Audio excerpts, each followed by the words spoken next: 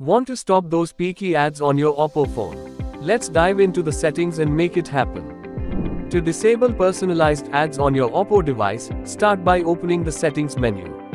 Navigate to Google, then select ads. Disable the option to opt out of ads personalization to stop seeing ads based on your browsing habits. Now, let's tackle those malicious apps that might be causing trouble. Start by switching to dark mode. This can help reveal sneaky malicious apps that often blend in with white backgrounds. Next, go to App Management under Settings. Look for apps with white icons and no names. These are likely to be malicious. Select the malicious app and uninstall it. For an extra layer of protection, use the Phone Manager app. It can detect and remove viruses and risks.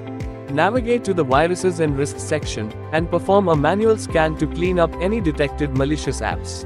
To get more updates, hit like, follow and subscribe.